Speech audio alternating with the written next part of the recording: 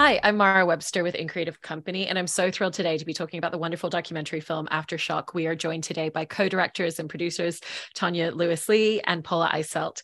And I wanted to start by talking a little bit about the initial genesis of this film because Tonya, you'd written children's books, including Please Baby Please, which in turn had opened a dialogue with the Department of Health and Human Services, who had talked to you about working around activism and dialogues around infant mortality. And I was interested in how that then in turn led into a much stronger awareness of maternal health within the Black community and became part of the genesis of telling this story and creating this film. Yeah, absolutely. And thank you for having us here today. For me, working on that campaign, when you're talking about an infant's health, I quickly discovered, of course, you're talking about a woman's health, and was really immersed in a world of women's health, specifically focused on the disparity and inequity in infant death, because similar to maternal death, Black babies die at 3 to 4 times the rate of white babies before their first birthday. So that was sort of an awakening to me. And then, of course, understanding that with women's health, Black women's health specifically, we index higher in almost every statistic there is. But in my travels, anecdotally, I was really hearing from women in the community because I was talking to women in the community. And I would hear about a woman, a friend, and a cousin, somebody who had passed away from childbirth complications. And even still today, with the film and talking to women, I feel like almost every Black person I know knows somebody who passed away from childbirth complications. So anecdotally, it is something that I think as a community, we are all kind of aware of, even before we knew of it as an epidemic or a crisis. And for both of you, it sounds like the two of you met and then this film came together very quickly, because I've heard you mention that you met just about a week before there was a social media invite put out as a celebration of life for Shamony, who's one of the women who you talk about who was lost to her family in the film. And what was that initial moment of this? Maybe we want to try and film this. Maybe there's something there. Maybe there's a bigger story to tell between the two of us directing this.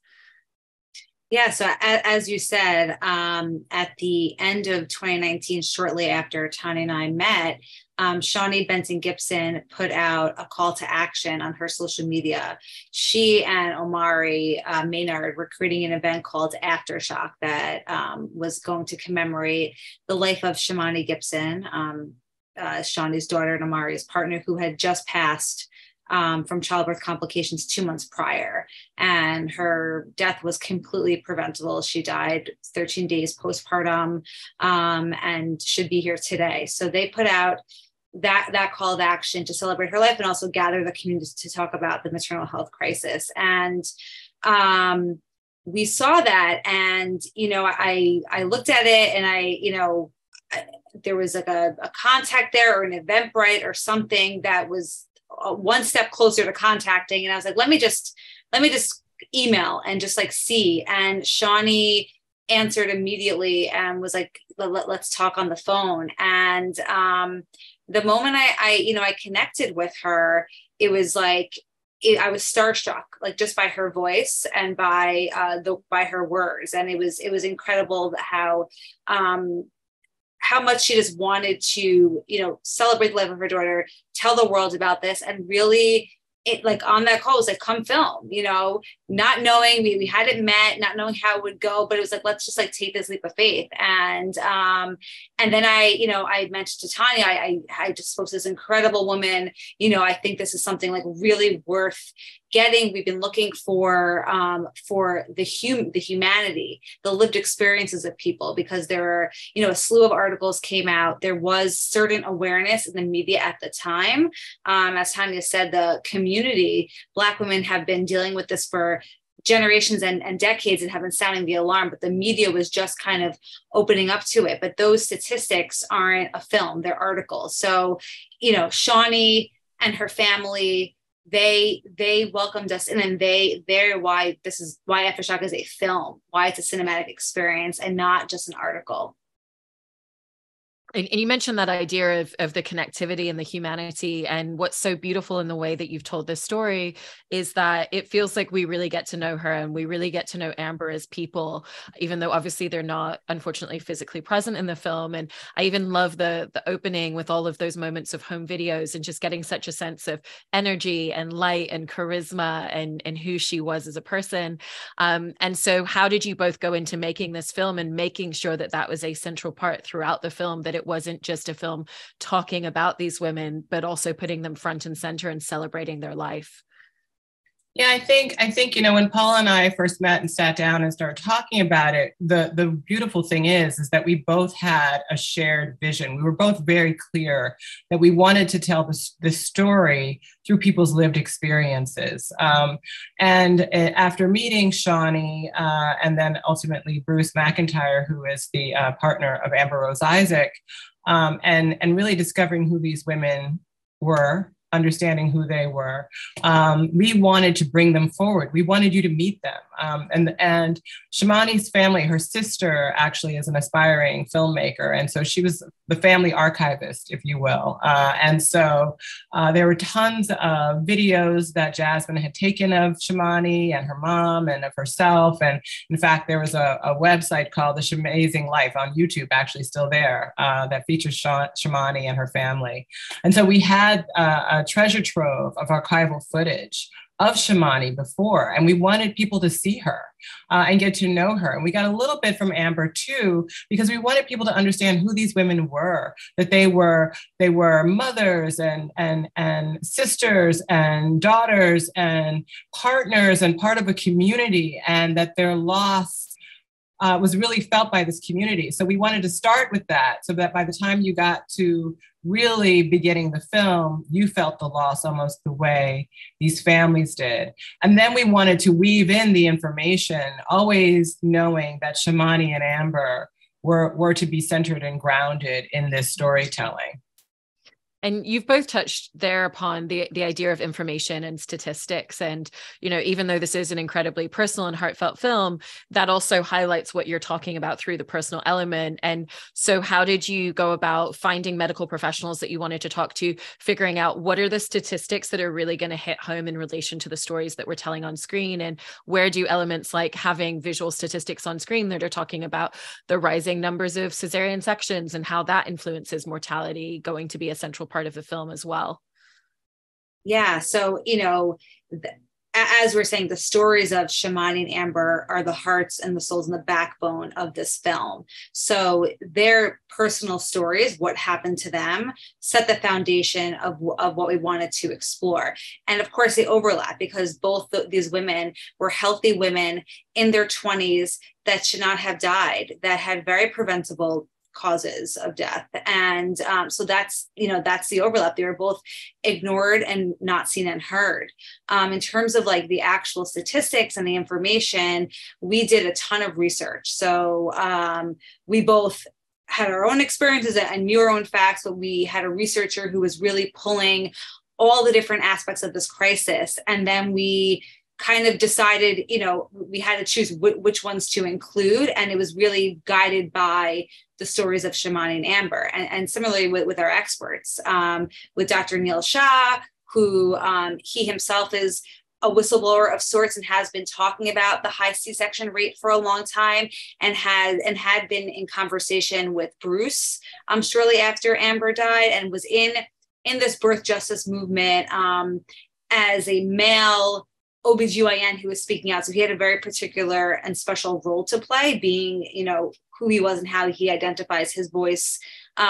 What was one in the movement that stood out, especially as a Harvard doctor. So he was able to provide those facts and kind of, we felt, talk to the people in power that would hear it from him. So it was important to include a voice like that. Not that we needed to, but we felt it would give the film a bigger picture for the medical providers. And then there's Helena Grant, who's a midwife, a historian, an orator. Like, so she's amazing, and she gives us the history of how we got here, because you can't tell the story of the U.S. maternal mortality crisis without knowing what led to this. This isn't something that happened overnight. This has been in play since the time of slavery in this country. And Helena really crystallizes that for us and puts it in context. She's also in Brooklyn, and Brooklyn is the center of the film in many ways. So it was important that her voice was there, and we felt having,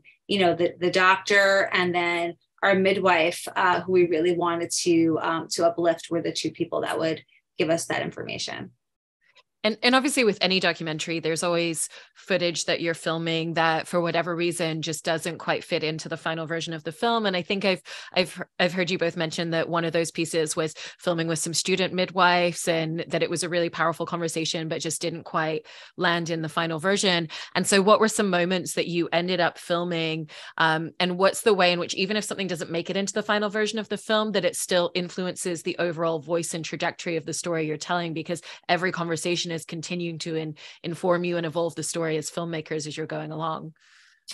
Yeah, well, you mentioned the student midwives. We also filmed with Helena Grant with some of her peers or some of her mentors as well. So we had sort of the wise grand midwives, and then we had the student midwives. And I will say, to your point, all of those conversations, I mean, Helena on her own could really be a film almost on her own. But I will say those conversations with the midwives, while we weren't able to include them, really did inform a lot of what we were trying to do with the film. Specifically, I think for both me and Paula, certainly I can speak for myself, I certainly knew of midwives, but getting to know Helena, getting to know the grand midwives and the student midwives, I just had a whole new sense of appreciation and respect for who they are and what role they really should be playing.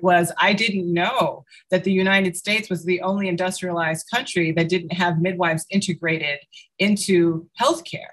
And so when you get that piece of information and you look at our statistics and how our outcomes are so much worse off without midwives, and then you begin to hear the conversations with these women, what they're up against, what they're fighting for, it just opens it up completely. I don't know that going into the film, we were even thinking about midwives as such an important solution to this crisis. So the midwives were very, very, those conversations, even though we don't see them in the film, really informed quite a lot. And one of the scenes in the film that really resonated was watching footage and watching moments of a woman giving birth at a birthing center, because it's so different to the way that we usually ever see childbirth portrayed on screen, whether it's films and television or even documentary. There was kind of a slowness and a calmness, and even just seeing her walking outside when she needed to go outside and get some air, and just the gentleness of that was really striking. And so I was interested in how that came about, and also just the experience and the intimacy of filmmakers of being in the room for a moment like that, and the way that it really connects you to your subject in a completely different manner. Yeah, as you said, we wanted to reclaim, what birthing is on screen. We wanted to rewrite that narrative, that it's not this horrific and chaotic experience of a woman screaming and doctors rushing in, and show what a real physiological birth could be. Of course, we couldn't plan that. We didn't know Felicia before we started filming, but we were really, really, really excited to meet her through some of the doulas that we met in Tulsa, Oklahoma. And, Felicia initially wanted to birth in a hospital over there, and she had a great doctor, and we were prepared to follow that birth. And then on her own accord, in her beginning of her 9th month, she decided she wanted a birth center birth. And so our cameras went along with her decision, and we were able to capture this really, really beautiful birth. I think, from the start of making this film, we always wanted to include, and we're hoping to include, a story of a woman who is presently pregnant. And of course, again, none of this can be planned, but it was really thrilling that we were able to show the promise, because Felicia is what every woman deserves, no matter what kind of birth they want, whether it's birth center or it is a C-section or it's in the hospital, it should be a birth that is dignified and surrounded by people you love and you want there, and it should be empowering. And so it was amazing to be able to showcase that, because our film is really about choice and empowerment. It's not, of course, it's about the crisis, but it's about what we can do and what women, especially Black women, deserve. So Felicia was really, really crucial to our story. And the last thing I'll say was that Tonya and I actually weren't in the room when she gave birth. We had a doula videographer, Taryn Starkley, who lives in Tulsa, Oklahoma, and she was literally on call, because that's, you have to be on call. This is a real situation. So we all got the call that, Felicia was in labor, and Taryn went there and was able to film this gorgeous birth for us. So we were really grateful to Taryn for that footage. I think that's such a great point as well that you're bringing up about different types of births and the fact that it is such a choice. And even just hearing that initially that was going to be an entirely different birthing plan than it ended up being in the film, because one of the things the film does so successfully is it's completely non-judgmental, and it's really that conversation about every woman needs to have the healthcare plan and the birthing plan that is right for them as an individual. And so how did that mantra and that approach to making the film inform a lot of the choices that you were making as filmmakers, and even going into post-production in the way that you wanted to edit this film together? Well, I think it's clear, first of all, that when a woman is able to choose her environment, the people around her that are supporting her, her birthing outcome will be better, right? And so I think for us that's sort of what we came to understand as we were making the film. In terms of making the choices that we did along those lines, I think to your point, we were trying not to be judgmental, not saying, we were very clear and careful, even with the midwives, as wonderful as they are and as important as we think they are. We were being very careful not to suggest that everyone should have a midwife, that midwives are the answer, the end all be all, because they may not be for someone.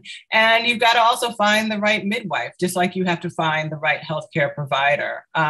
This is very sensitive subject matter. It's very personal. And we just really wanted to present the crisis as it exists in the world and how it's impacting women, especially Black and Brown women. And then we really wanted to make sure that people felt what it's like to lose someone in this way, but at the same time, how that love can be really activated in a way that can make for hopefully potentially better outcomes for all of us. And we just really wanted people to come away from the film feeling inspired, empowered, and thoughtful, so that when they come away from the film, they could think about what might be the right thing for me. So I think every choice that we made led up to getting people to feel that way when they leave the film. And you were both talking earlier about, with both instances, with Amber and with Shamony, that these were preventable deaths. And it wasn't that they weren't receiving healthcare throughout their pregnancies. It was that when they came to medical professionals with concerns, that these concerns were being dismissed, which is a hugely common thing in the medical industry, particularly in the Black community as well. And so given that you're not inserting your own voices into the dialogue, how did you make sure that that was also a very prevalent discourse throughout this film? Yeah, I think, as you're saying, not being seen and heard is the core of everything. Like every either over intervention or not intervening, all comes from not centering the person that's in front of the provider. And especially for Black women, Black women are not seen and heard the most out of any women. So we wanted to really show that, again, those Shamony and Amber's deaths were preventable, that they sought help many, many, many times and were rebuffed. They were healthy women. They took care of themselves. They went to every prenatal appointment. They had supportive partners. They had everything you're supposed to have to ensure a healthy birth. They were young, just everything. So that that was really important to show that it wasn't something wrong with them and their bodies. It was the system that was not listening to them in a variety of ways. And also, I wanted to talk a little bit about filming with Amari Maynard and Bruce McIntyre, because I think it's really beautiful that I've heard you both mention that in the way that you filmed with them was very much letting them lead the conversation, that these were conversations that they were already having, and you were kind of in essence following and just very much listening with the camera. And so what was that dynamic of that real intimacy and that space between you with them as subjects in the film, but also how you wanted to approach filming rather than asking direct questions on camera, just really giving them the space and creating a space for them to tell you the story that they wanted to? Yeah, I mean, this is a film that was made with deep collaboration with Omari and Bruce and Shamony. And I will say again, when you're dealing with people who have such a fresh loss, first of all, just being really empathetic, really taking it slow and allowing them to come to it. And as Paula said, Amari and Shamony very much at the beginning were very clear when they put that invitation out that not only were they having a celebration of Shamony's life, that they wanted to have a conversation with the community about what was happening in terms of maternal mortality and morbidity in the country.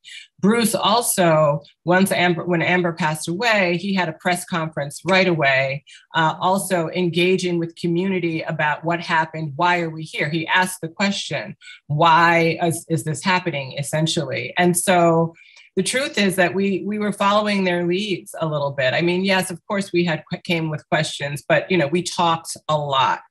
We spent a lot of time before we got to the interviews, really just talking to them, understanding what was going on with them, where they were going. The interviews were done. I mean, Paula did that very first interview with Omari at the very beginning, a couple of months after Shamony died.